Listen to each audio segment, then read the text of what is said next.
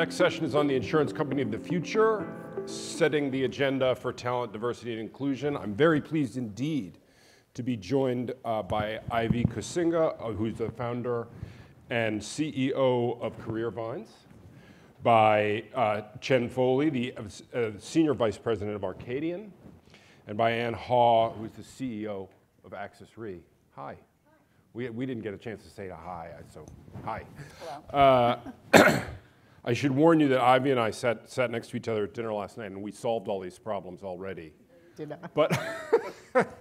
But I can't remember. There was a lot of nice white wine, so we'll see how it goes. Let's start with just trying to get clear about what we're talking about here. I think when we talk about diversity, equity, and inclusion, people mean a lot of different things. So, especially in the context of this industry and this place, what are we talking about? Why are these issues important? I don't know if you want to start, Ivy, or? Sure, I'll just jump in. So, you know, it's actually very striking to look at the composition of the room, because this is a very diverse room, and Bermuda has such a richness of diversity. So why does this matter to the Bermuda market and the insurance industry? So I'll just... You worked here for... I did. I lived here for 13 years, all right? So I think I have enough of a lens of what it means to live and work locally. But I would say so diversity, I think, is just the differences that we all have, intrinsic or extrinsic differences. And I think one of the things I'd like to tackle is even white men are diverse. I think one of the misnomers is white men are placed outside the context of diversity, when in fact they are part of that diversity. But the implications on that difference varies depending on who you are. The inclusion matters because we need to see that diversity rising in organization.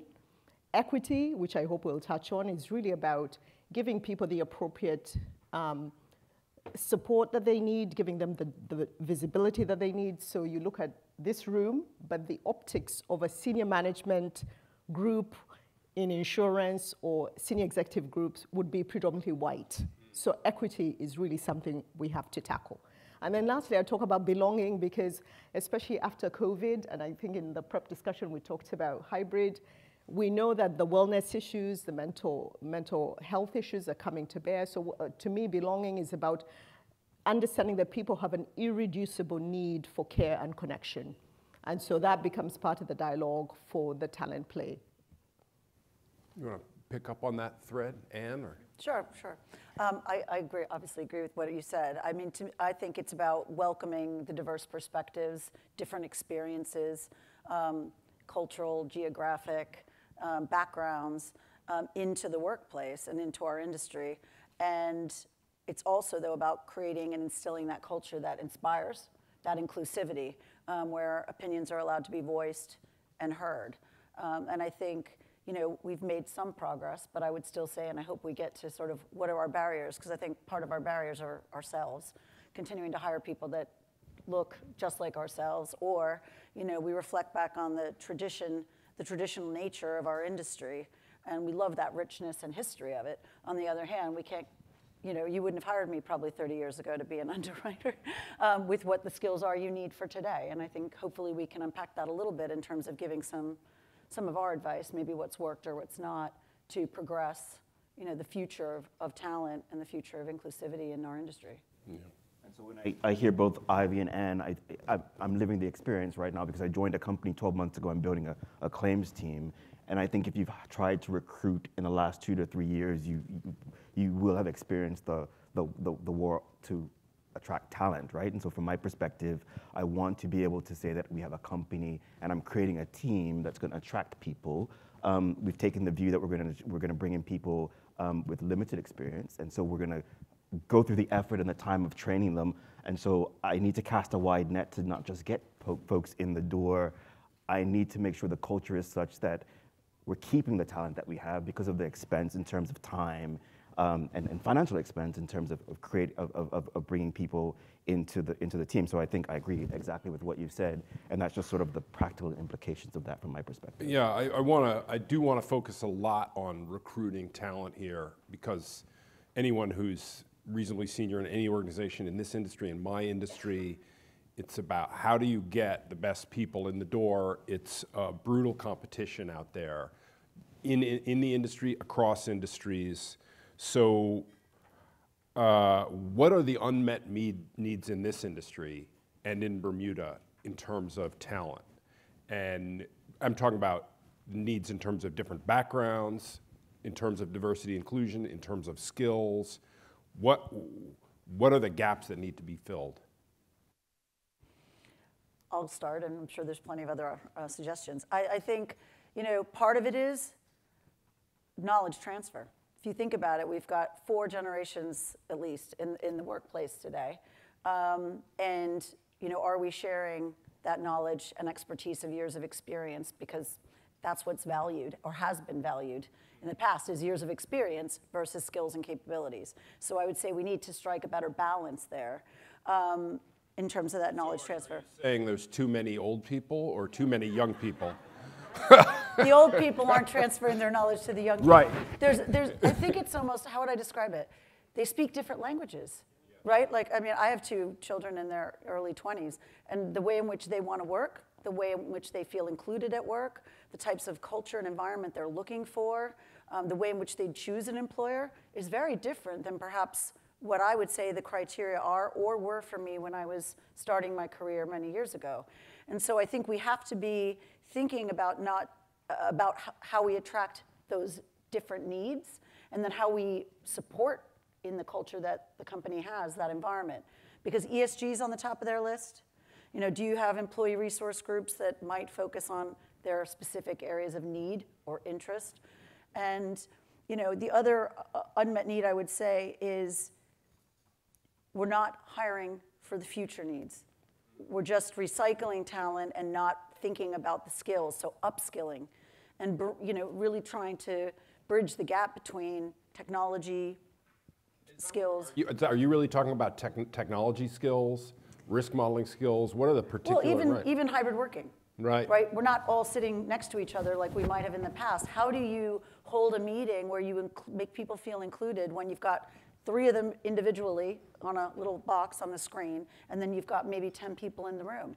The way in which you have to do that, the way in which you make people feel included, and not, FOMO, or not that they're not going to get promoted because they're not in the office 5 days a week. Those are real issues. And I think, as managers and leaders, that makes it much more critical to be focused on outcomes and not just productivity and outcomes, and not just I showed up, my pass, I checked in today. Yeah, please. I want to give a contrasted view, because I don't think in Bermuda the issue necessarily is about attracting people into the insurance business. Certainly, it's a very small marketplace. They're very significant footprint on the economy. So I hope, Chen, this is your reality, that people will be filling your inbox with, hey, I'm here, could you please hire me? I think part of my contrasted view for Bermuda is you get them in, but will they get the opportunity and the visibility to grow appropriately and have that opportunity to the very top of these organizations? So Bermuda is actually a very highly educated population. Black women predominantly get the highest percentage of degrees, but Black women actually fall very short. And these are statistics from ABIC. So Noelle Pearman, who is kindly in the audience, has put out really an interesting study where you see the statistics of Black Bermudians in particular entering, but then they flatten out in the middle and they're non-existent at the senior level. Yes. So I accept Anne's point of view that we've got to do more to bring digital natives and kind of get skills transferred, but I really do think we also have to think about representation of talent all the way to the top. It is a vexing problem in my industry. The class of new recruits looks like the readers, looks like the country, and something happens mid-career. That's not new, right? And so I think whether we talk about sort of, depending on whatever the demographic group, women, I started my career as a lawyer. There are 50-50 in terms of male and women in law school. By the time you get to the first year of law school, 50-50. At some point, it's just the men, and at the senior levels, making partner, whether it's salaried partner or equity, same with race, same with nationality, national background. I like the idea, and I appreciate the mention of data. I think we need to find ways to better consistently capture data, to see and track performance and progression within the industry, because I suspect when we see the numbers of women, black people, LGBTQ people dropping off, that requires us to, I think, step back and inquire as to what the reason is, Do right? we have a theory about what's happening? We've got theories. I think everyone's got a theory, right? Yeah. But the question is, do we a know theory what, and do we know $20 gets you a movie ticket. do we know what the reality is, Yeah. right? And so the theory for women is women Family. generally caregivers, right?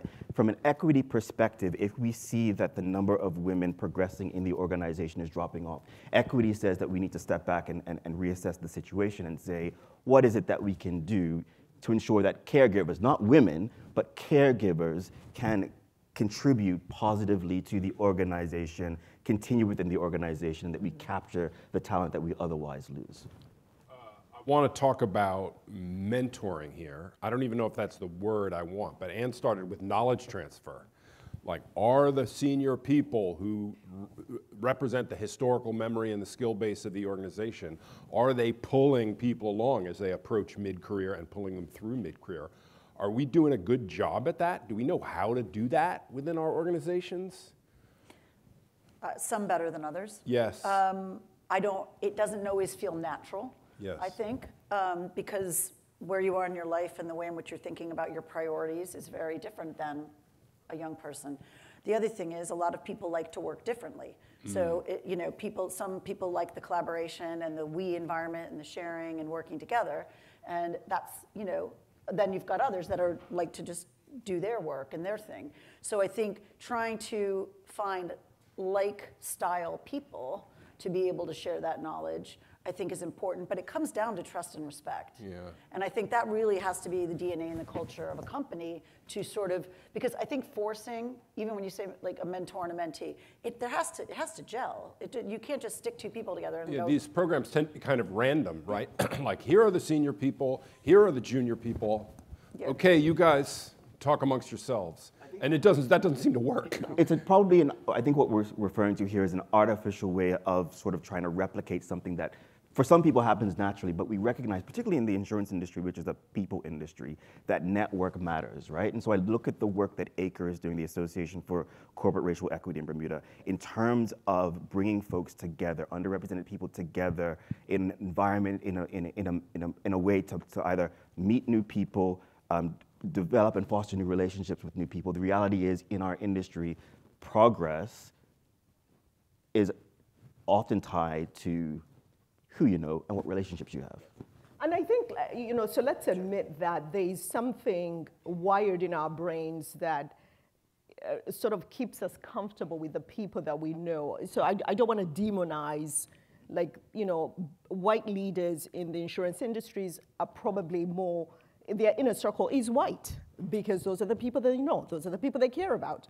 But when it comes to talent decisions and somebody who's sat at the table, because those are closed-door decisions, I would advocate for sponsorship far more than I would advocate for mentoring. Okay, tell me the difference between those two. Okay, what is the difference between a sponsor and a mentor? So mentoring is, I think what we all get is, as Chen said, is somebody's talking to you about your career, there is professional guidance, and as Anne said, so you can look up to somebody. Sponsorship is somebody who has influence and power and has a vested interest in making sure that your career moves. There is no way any of us got here without having one of those big heavies behind us. If any of you know Evan Greenberg personally, please send him an email right now or a text to say Ivy is grateful. I would not have made it to the top levels of Chubb without an Evan Greenberg behind me. Now, it's always a circumstantial situation. You have to treat that very carefully, obviously. But I do think we've got to really start talking about sponsorship of talent, especially to get people out of mid-management ranks so that they can actually grow. But if we have a group, and I know I'm walking on landmines here. I'm trying not to step on them. But if you have a bunch of potential sponsors who come from a close-knit community and they are mostly male and they are mostly white, and you have a group of sponsees with that potential who don't look like that. That's right. We're trying to make those connections. We're trying to play the dating game a little bit between those people. How do you do that without it being you use the word artificial. How do you make it organic and make it real? And so from my perspective, this comes back to sort of like the theme of this panel, right?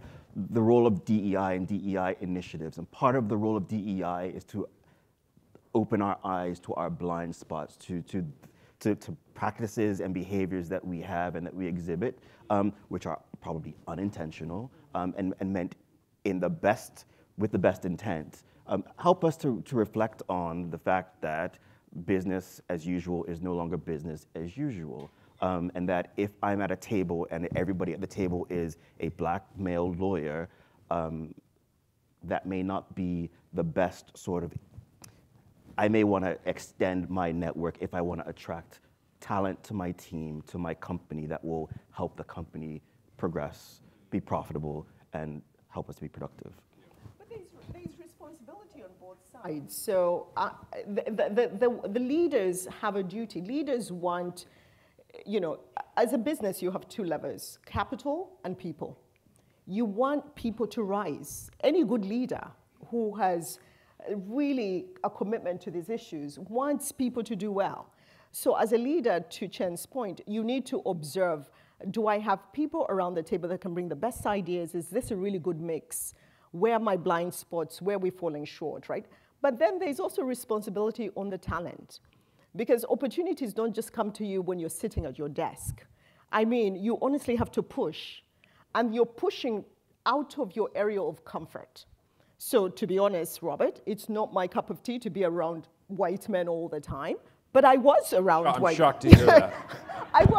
I was around white men all the time because I recognized that that was where the power was. So if I wanted to get into helping my company in a way that was really meaningful, I needed to get past my discomfort. So I don't think it's a passive situation.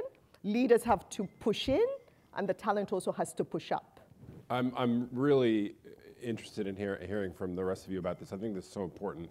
The lesson that was always drilled into me by my parents was, don't ask, don't get. Ask, ask, ask. And people who look like me have an easier time asking sometimes. Is that a skill that can be taught, right? Teaching the talent to push in the right way at the right time, to ask. I think it's about leading by example and trying to draw that out. Because I think you're absolutely right. If I look back, I don't want to call it playing the game, but you had to play along to be able to, you weren't going to get invited to the lunch. You kind of had to work your way in, or whatever it was when it was all the, the white males. So, as a woman coming up in this industry, I think I felt, how do you balance? One thing is never compromise your own values, but two, how do you be your own advocate? Because I think I very much agree, it's a two-way street. You can't sit and wait for someone to help you develop yourself or your career. But I think your network becomes incredibly important. I know we probably have some recruiters in the room, and I apologize, but I do think many people get their next role or get moved around in companies because of who they know, or the visibility that was created, or someone connected somebody to somebody else. And so I think that's really important. But I've mentored or coached colleagues who wanted a more assertive voice at the table. And what I would do is use examples. How did I handle a situation where I asked and I got it? And how did I not ask and what was happened as a result? I'll give one personal example. I had my first child right before I turned 30. I was out on maternity leave. And the next job opened while I was out. And no one called me. No one was, even though I probably was on the succession plan, no one came looking for me. Out of sight, out of mind. Out of sight, out of mind. And I'm like, I haven't heard from anybody. I'm going to give a call. Like, that's what I want. I want that job. Yeah. And I called, and it was like, you do? Why would you want that now? I mean, I'm like, I want to raise my hand. I want to put myself through the process. If it means I have to come back early, I'll come back early. And went through the process and got that role. But I can tell you, if I hadn't called and I hadn't advocated for myself, there was my manager wasn't even, and he was the same manager, didn't advocate for me. So I think you have to build your own confidence. And I think as people, the best thing we can do for each other, no matter what level you're at or what job you want, is to share examples. Because I think that gives people the inspiration or the confidence to try to advocate for themselves. But there's a lot of times I didn't, so. I think to answer your question directly, I think for some of, I'm an introvert. Give me a book and my dog and a pillow, and I'm happy, right? But you've got me on a stage in front of all these people because I've had to learn to sort of put that sort of natural bias to the side. This is a dog-friendly conference. I hope so.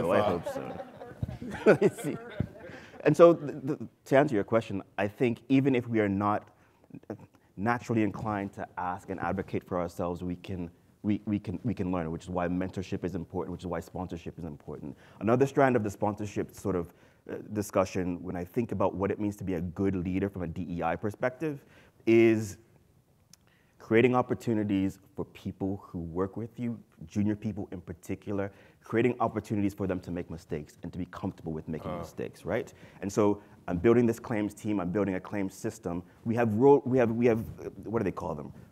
Guardrails in the system, right? And so I can have a junior claims person get involved with the claim, put a financial limit on it, right? So he or she is not gonna bankrupt the company if they make a mistake. But they have the ability to fail if they need to. And what I was taught is fail fast, fail forward, right? And they have not only that, but also my commitment to them that I'm not gonna get upset if they make a mistake or if they ask a question. And so that I think is key to run in parallel with sponsorship as well. I love that. I think the only thing I'll also add is, wearing my talent hat and, the fact that I focused on careers, I do think we've got to encourage people to do hard things. You're not going to, it's not fatal. I think it was Churchill's, I think sometimes people think that it will just come in measured ways or easier ways, but really any success, it takes tenacity, it's tough. Go to another country, go to another jurisdiction, put yourself in spaces where yes, you are uncomfortable, because I do think that level of discomfort builds the resilience. So we talked about business resiliency, but there's a career resiliency that you gain when you push towards what's hard. In an insurance company, in a Bermuda market, yeah, because it thins out at the top, it's harder for women. It's harder for people that are racially diverse or any kind of difference. But so I want that to get better in terms of the experience, because people shouldn't have to feel mentally stressed to work for a company. But I think also we need to encourage talent to really also consider a couple of hard things as part of your career development. These issues we've just been talking about now in terms of knowledge sharing, allowing people to make mistakes, putting challenges in front of people, this all has to be quite different in the work from home environment, right? I don't know what your companies are like, or you're a sole proprietor, so it's different, but you have experience in a large organization. How can we make the same connections, offer younger people the same challenges when, as you said, we're talking over a screen, or we're on the phone, or we're doing a Zoom call? Are there specific challenges we need to be thinking about, specific solutions? Or is it just get into the office?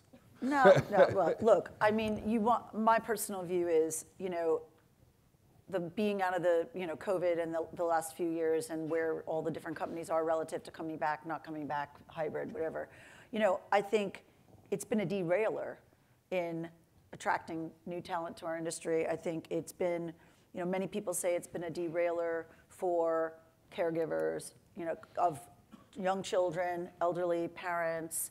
On the other hand, I think it did move the needle in a pretty progressive way to a very traditional industry that would never have let people work from home. Yeah. I mean, never in my career have I been able to be part-time, or was I given any option to work at home. So, as much as it had some steps back, I think, in some ways, depending on the company, depending on the location and geography, I do feel that you know, making time in the office together as collaboration time, training time, you know, sharing information time, like purposeful. You know, you still, and I'm actually an introvert too, which most people never believe, but it allows you to have your headspace and your time, and if that's the way you like to work, but then you do get the benefits so you don't miss the opportunities that might be created. I mean, you know, I think everybody lost something during that period. You know, kids that were in school, kids that were in college, all of those, I mean, there was a lot of missed training moments, missed opportunities. But I think as leaders, it's about adaptability and versatility. So when I think about, you know, recruitment now, or I think about how do I get the most out of each person on the team who likes to operate differently, has a different style, personality. It's just thinking through how do I give them what they need and what's the best environment that makes them operate at their best. And for each person, that's slightly different, and then you try to adapt that to a flexible environment. But I think it's going to be interesting to see 5, 10 years from now, did internal promotions happen? Do people feel, do we have a gap in time of skills that didn't get transferred or trained? I don't think we fully know the implications yet. But I think you do have to be a much more versatile leader and a versatile employee to ask more often if you're the one on the screen when the team happens to be more in the office or not. And there should not be any discrimination, in my opinion, for that flexibility. We're not going back. No. I'm not going back, anyway. You looked a lot more comfortable when we did the prep call. just gonna be honest. You did, right? Yeah. I'm all for the disruption because I think the traditional organization was never designed with women in mind, with racial diversity issues in mind, with the traditional organizations as we know them were designed with men in mind. I mean, let's just be honest about it. So COVID gave us a chance to introspect. Is this how we want to live? Is this how we want to work? And I think that I'm very sympathetic to senior leaders that need people in, but I think it gave us a chance to reset the way we work. I think we will find that there are gains. I think businesses are pulling in record profits despite hybrid working. And I think it was a gain for women. I think it was a gain for, you know, the other issue is, frankly, racially diverse talent said to us, like, oh my God, I don't have to deal with microaggressions, count me in. You know, because being at work can be very stressful depending on who you are. And I think as white leaders, we probably don't think about that. Like for somebody, the racial stress wasn't worth it. The commutes weren't worth it for some people in the US. So I think it allowed us to challenge the status quo in a way, hopefully, that will allow the workforce and the workplace and environment to be better for everyone. So I'm a bit of a dinosaur. I like the office, right? And I advocate the office, though we are flexible for obvious reasons. I think it's important to be flexible because we've learned, one, we can work remotely and still be productive, and the company can still be profitable. But at the same time, I think there is something very important around having people together in proximity to create culture, to manage culture.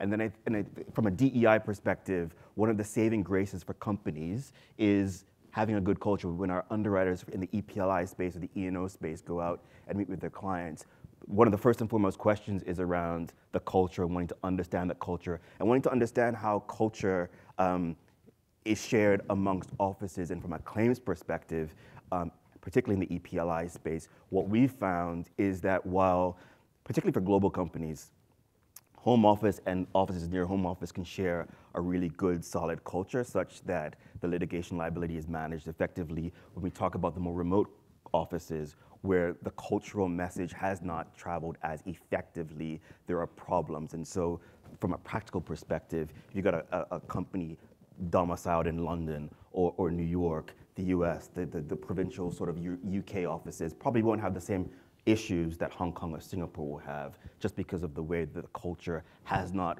traveled that geographic distance. This is a good time for me to remind you that the sponsor of this conference is a set of independent partnerships all over the world. So they have issue, you know, they will understand that issue well. I want to touch on something you said, Chen, which is this is a risk industry. So I think you started to do it there, but I want to think about that more, thinking about diversity, equity, inclusion issues in terms of risk companies.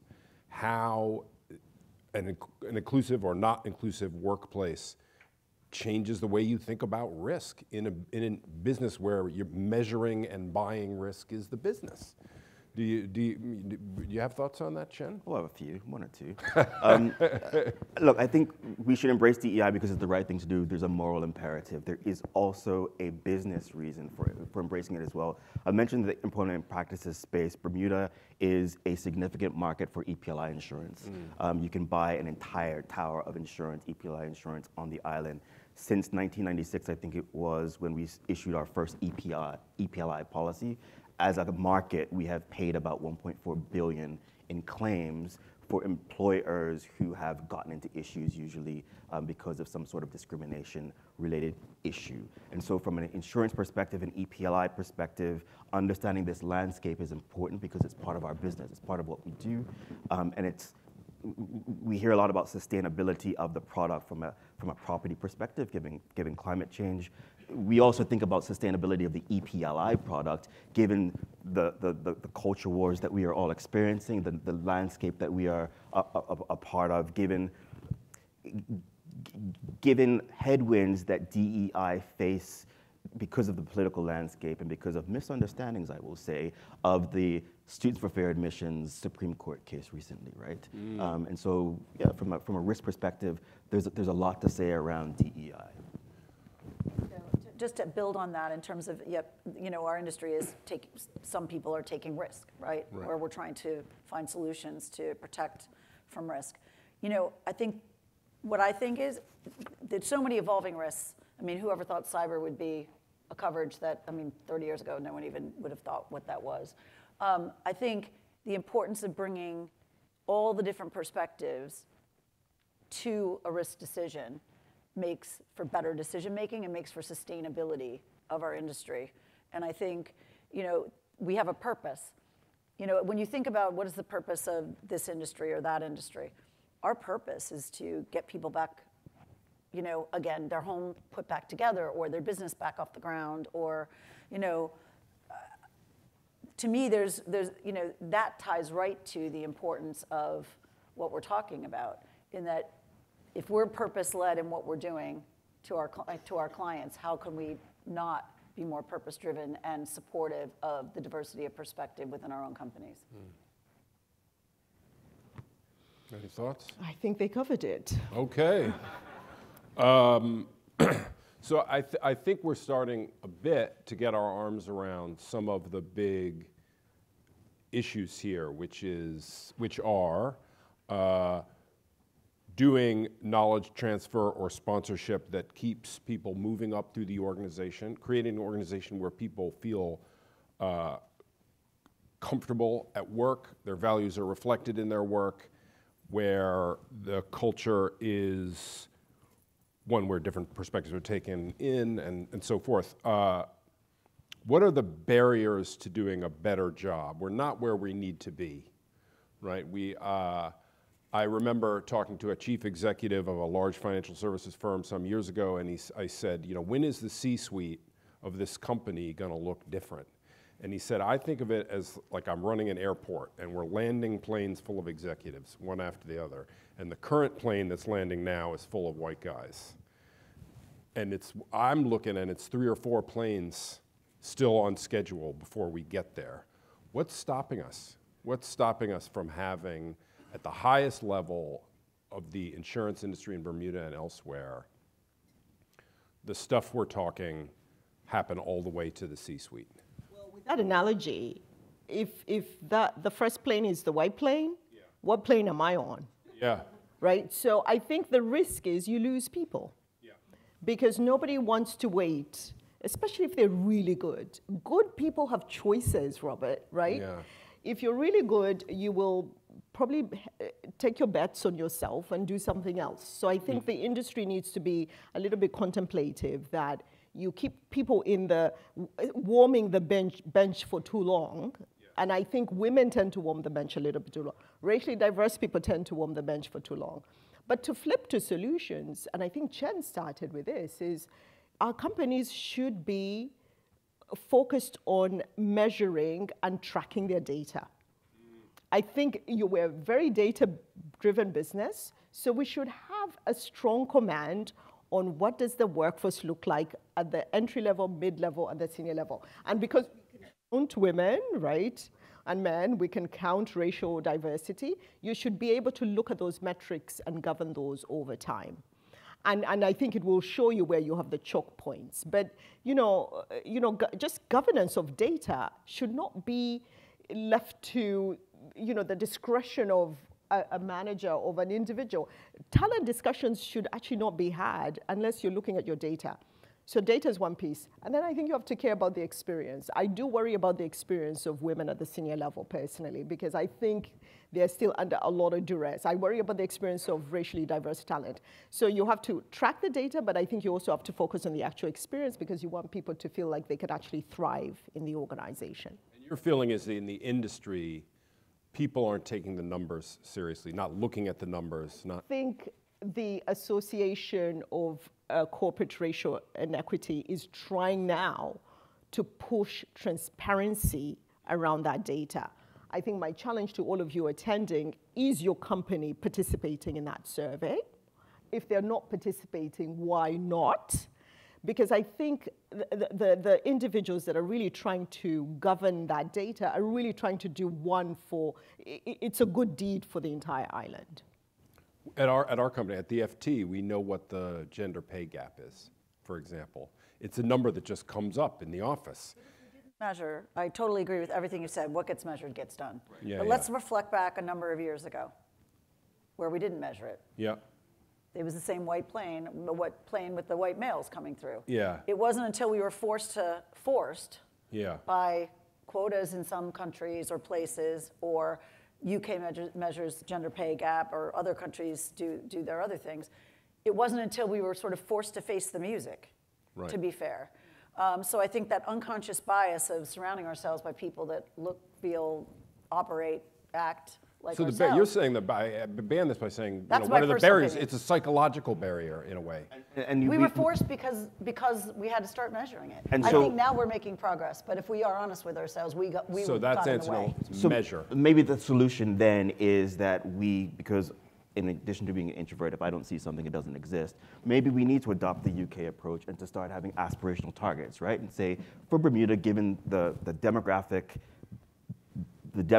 of Bermuda and given what we understand to be the demographics of this industry, maybe we need to start having aspirational targets about people of color, women, people with disabilities or neurodiversity in order to focus our minds on what the runway is, right? I think one of the impediments to progress for me is fatigue. And fatigue, I think, is driven by this notion that nothing is getting done. We keep speaking and talking about the same positive message, but we do not see progress, which is where the data comes in. And I think if we conceptualize that this is where we need to be, and we have the data that tracks our progress, I think from my perspective, I'm less likely to get fatigued. I'm more likely to keep up with the work. Yeah. Yeah, and that echoes with what you said about people sitting on the bench too long, right? Every company is structured where there's a reward in the future, right? And if you don't see your path to that point, you give up, you get tired. Yeah. And I think there's actually a study out there that says men are mostly promoted on potential, and women and people of color are often promoted on performance. So I have to have done like 20 things before somebody says, oh, I think you're worth it. Whereas you, Robert, somebody just looks at you and says, you know what, I think he could run the D&O book. Story of my life. Right. So I think and it comes back to the risk taking. I think taking some risks on talent that doesn't look like you, and really taking a chance on people to give them an opportunity, and being behind them to back them through that opportunity. I want to just interject into this measurement of productivity, because what you said, right? How is this an industry where you can measure people's productivity So you can say, are the people who are most productive being rewarded in the right ways? You know, is that, and are we fit? So, you know, potential is a way of saying we're giving this guy the job even though he's not very productive, right? I want to clarify my point, right? Because it's a numbers business. You cannot fudge your performance in insurance. You're either growing the book, or the book is static, or you're shedding the book. Like, the numbers will reveal you. Yes. I think I'm talking about talent that is already merit-based. They are all, we're talking about Anne and Chen. They're good. And Robert. You're all good. Now, the business leader then has to say, who am I going to take a chance on, Anne, Chen, or Robert? So it's merit-based. I'm not talking about trying to give somebody an opportunity that's not deserving. All productive. That's exactly right. So someone has to be, there's not, it's a pyramid structure. There's not as many seats as you go up, right? I would caution, though, when we speak about productivity, I think there's, and we get into discussion with AI, right? Measuring productivity, I think, is great, but I think we need to have sensitivities around it, because although I think our discussions right now are pretty much driven by race, sex, gender, and things that we can see, neurodiversity and disability are things that we cannot see, and they're things that sometimes are not accurately and appropriately captured when we look at productivity. So if we are sensitive around that, I think, yeah, we can have a conversation around productivity. Think about, at least when I think about, you know, performance, productivity, all these things that you can see or not see, it's not just the what, it's the how. And I think that brings us all the way back to the culture and the importance of voices and, you know, everything being, you know, people having the ability to speak up and have a different opinion or share their view and bring their whole self to work. Because you can take all the statistics that you want, but to your point, sometimes you won't know. And I think through some of these employee resource groups and a lot of companies who have DEI councils and everything else that are employee-led, they're not HR-led. I think that's critically important because that's where, I mean, I happen to have the privilege of chairing the Women's ERG at Axis. I mean, topics have come up that you would never think people would talk about at the workplace, but they're important to people, and they're derailing their ability to be successful or effective. And if you don't talk about it, you don't know. I really want to emphasize that point you just made, though, that this has to be something that is not restricted to the HR department. This is, I think, a mistake a lot of companies make. But we just have a little less than 3 minutes left, and I want to leave on a note of optimism. So let's talk about reasons to be optimistic. We've talked about some reasons to be pessimistic. What's working, what's getting better, you know, what is the light at the end of this tunnel? I mean, I am the eternal optimist on this subject because I fundamentally believe that this insurance industry is a dynamic place to work. It has a lot of relevancy, complexity. I mean, it doesn't have the sexy image of every industry, but it's really an amazing place to, I think, do business. You know, we heard from Kevin and Ola, like, doubling down on their commitment to Bermuda. I mean, I think that makes me optimistic. Like, we know Bermuda is punching above its weight. So Bermuda can be almost a bit of a world leader in showing that you can have a very diverse workforce and you can actually make that happen.